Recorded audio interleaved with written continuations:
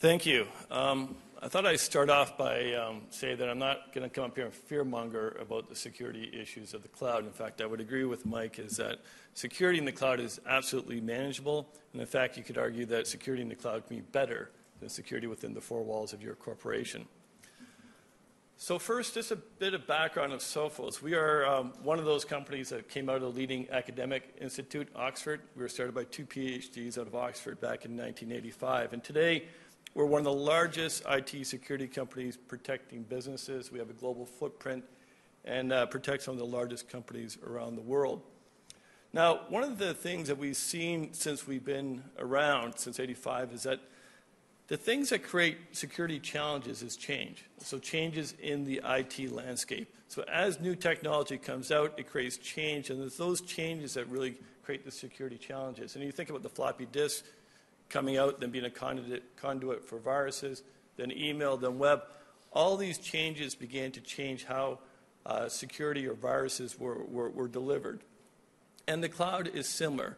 But I want to touch upon a couple of changes that you've heard over the last couple of hours. So first of all, users want choice to bring your own device into work. The one thing I'll say about that is everyone thinks it started with the geeks. It's actually started with the boardroom. The IT guys could actually control the geeks in the organization, but when the board member came in and said, I want to read these documents on the plane on my fancy new iPad, that's when IT organizations finally stood up and took notice, not only because that's what the board members wanted, because of the data that would be moving onto those devices. And if you think about what everyone's going to be doing over today is that they probably have their personal devices as a mobile device. They could be checking corporate email, and they could be corresponding with the office, but they're also using personal apps. They're also looking at the games, and they're likely their own devices, not corporate devices. So we see this real blurring of data moving onto devices that's not controlled by the corporation. And things like Dropbox are fantastic facilitators of moving data outside the corporate network onto personal devices.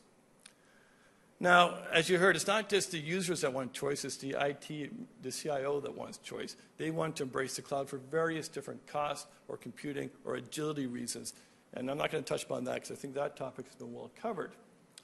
And again, the topic of data, there's a lot of better examples that have been shared this morning about the amount of data that's being created and how the cloud enables that creation of the data and the processing of that data.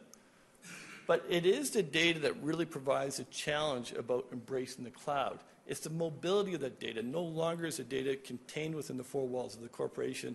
It now moves into potentially untrusted or trusted cloud providers or trusted or untrusted cloud apps. But also from that, it moves on to a whole host of devices that aren't owned and managed by the organization. So really when you think about cloud and cloud security, the biggest thing to think about it is about the data. The data is the important asset to consider. So that's kind of the changes in IT. Now I just want to touch upon, we're in the unique position that we can see the changes of the cyber criminal and how that changes. And specifically I want to touch upon how they're adjusting their business models to take advantage of cloud computing, which is quite interesting. So cyber crime is big. It's hard to estimate the sheer value of it. But what we see directly is the amount of malware. So the graph on my left, your right, shows the rise in malware. And you see number 225,000. That's 225,000 pieces of unique malware that our labs at Sophos see a day. 225,000 pieces of unique malware every day. That's a lot of malware. And if you go back a couple of years, obviously it was much smaller. And it's just not Windows-based malware. Up until 2 or 3 years ago, it was largely Windows-based malware. Now it's moving on to Androids. It's moving on to the Mac platform. Any device that becomes popular, inherently there's malware that's going to be written to try to target it.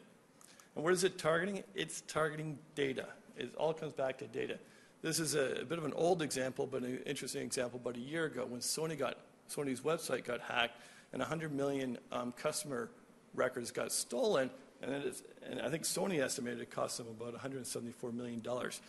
So we got a lot of malware, and it's no longer being targeted to disrupt computing and bring down machines. It's being targeted to steal data. Data is the target. Now, how is so much malware being written? How does this all work? Because surely you're not having those geeks in their basement writing 275,000 pieces of unique malware every day. No, it's automated. It's so automated that it's becoming a service that you can buy off the internet. So this is an example of an organization, and you can buy it off the internet. It's called CrimePack. Now this is a quintessential SaaS product. You can rent it. You can rent it by the hour. You can rent it by the month. It's available in 6 languages. It's quite modern. If you look at the reporting of it, it actually has a user interface that's quite amiable. So you can buy this. So what's happening is that in the cybercrime world, you don't have to be the writer anymore. You can think of the scam. So all the innovation is not about writing the malware anymore, because there's a whole business behind that. The innovation is around the scam. And the biggest scam that really hit us last year is fake AV, and this is really where malware came in, it attacked your computer. What popped up looked like a legitimate AV program. People typed in their credit card information, and lo and behold, the credit card's stolen.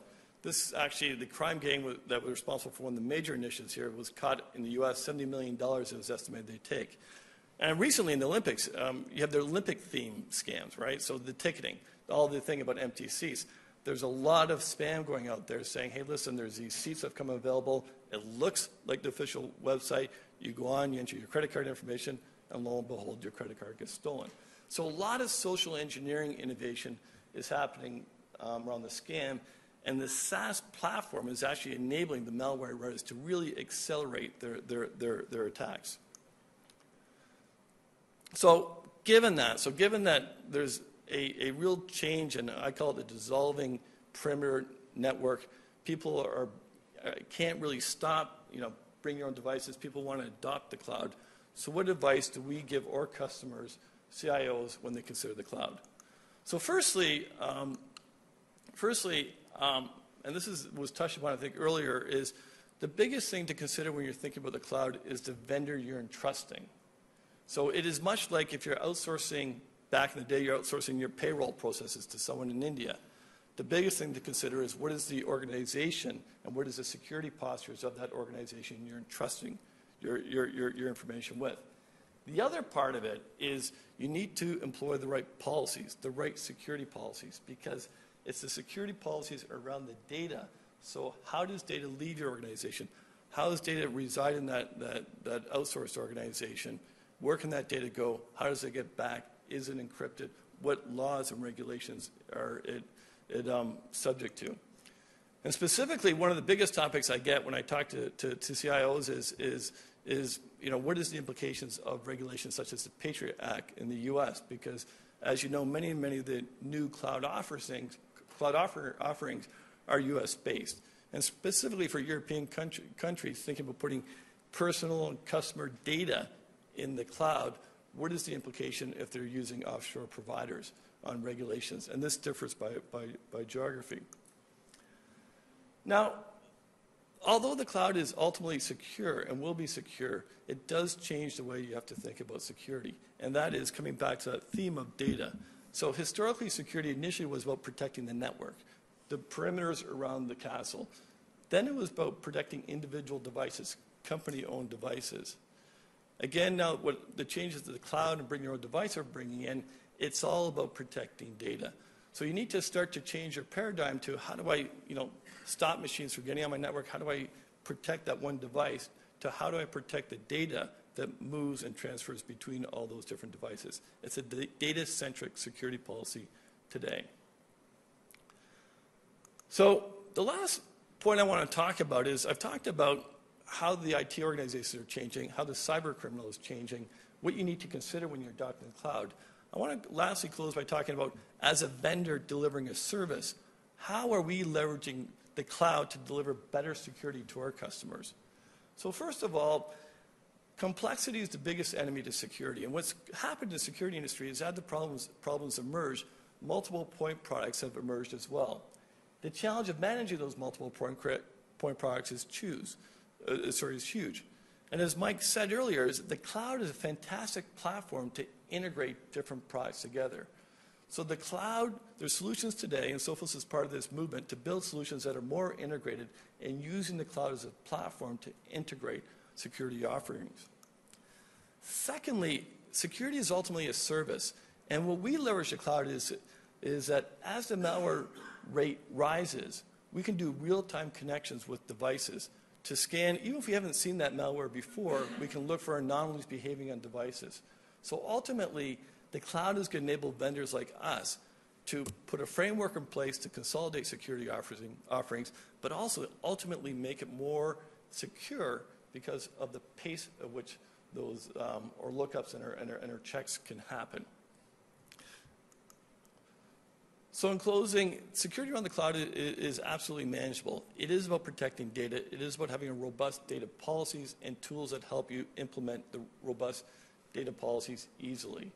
And it's a paradigm shift, but it's absolutely manageable. So it's a trend that's not going to stop. And as security, I don't think we're going to in the way, but we're going to help enable this trend.